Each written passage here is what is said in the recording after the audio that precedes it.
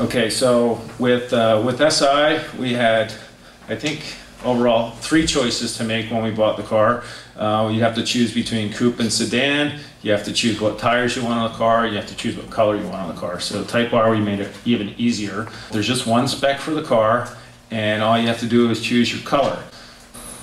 So MSRP for the car, probably the worst kept secret in the Honda PR portfolio, maybe next to details on next generation Accord.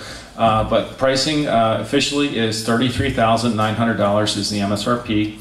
The destination and handling adds $875. It's a 1-spec car.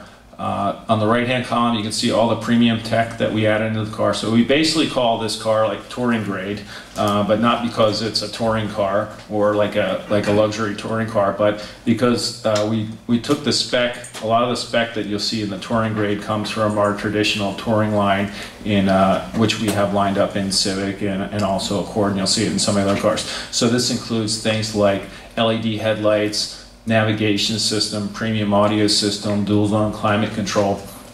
However, if there was anything that was inclusive in the touring package that got in the way of performance equipment, those luxury pieces went out the window and they got replaced by performance stuff. So we have, instead of having heated leather seats, we've got those nice great red bucket sport seats that you find in the car today.